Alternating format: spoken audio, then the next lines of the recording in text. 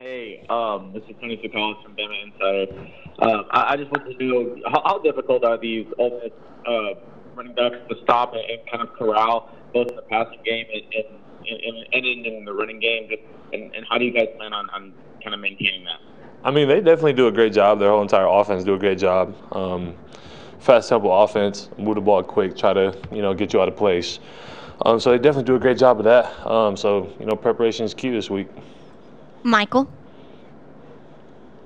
Yeah, how would you say it's gone so far for you? First 4 games at Alabama.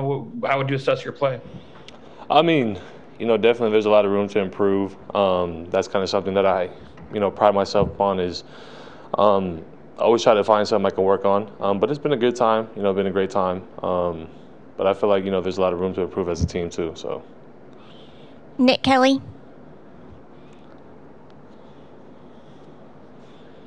Hey, Henry, just curious, as the guy who kind of organized the defense, what is it like when you're facing an up-tempo offense like this one? Definitely trying to get the call in fast, see the signal as fast as I can, and just try to relay the message. Echo the call as much time as I can before the ball snaps. But as faster we get the call, the faster we can line up and play ball.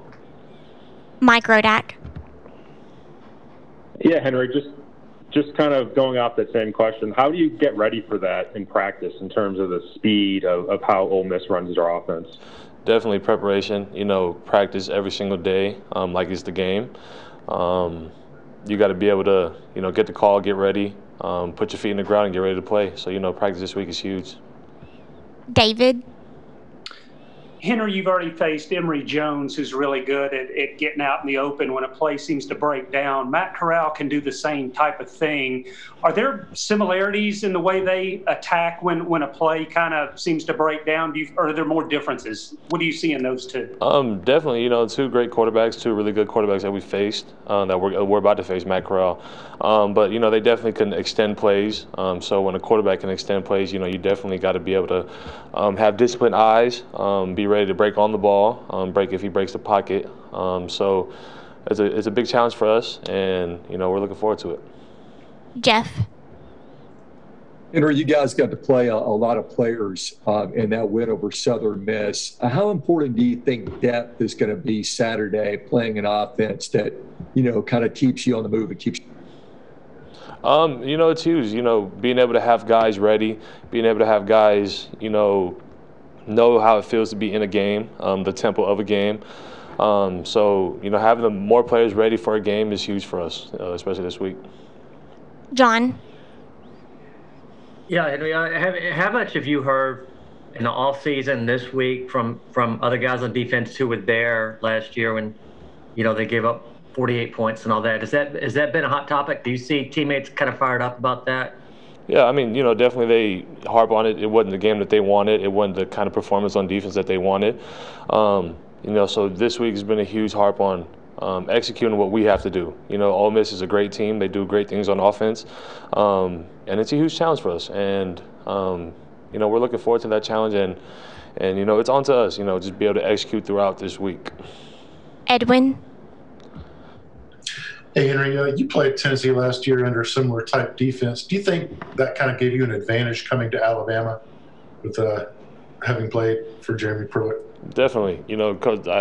Coach Pruitt taught me a lot of Coach Pruitt ran a similar scheme, similar defense. So it was kind of huge for me coming here just to be able to pick up where I left off at Tennessee. Michael? Yeah, I think that they were talking about it on the broadcast the other night. That Pete Golding was saying that maybe you're doing too much communication before the snap. You need to simplify things and just get the play ready to go, ready to call. What's that conversation like with him, and how can that improve? Definitely. Just sitting down with Pete and, just trying to figure out how I can better my game. The faster I can get the call in, get everybody ready, the faster that I can be able to, be more productive on the field. So, those conversations are huge. Jeff? You're kind of late to this party, but what a winning tradition and what a track record this program has, accumulated. The Florida game, some people were talking about, maybe Alabama's a little vulnerable. And this is kind of one of those crossroads games, is Ole Miss going to be the team that, cracks the code and kind of, makes a statement in this game. How badly does the team kind of want to protect this rep and protect the brand and keep on this winning record right here? I mean, it's a culture that's built here. We don't really focus on the wins. We just focus on what we can do every single day to get better. So we've just been, executing on what we have to do, focusing on the fundamentals, the hard work, and, the culture that is built here. So really, not really focus on the wins, focus on how we can get better as a team.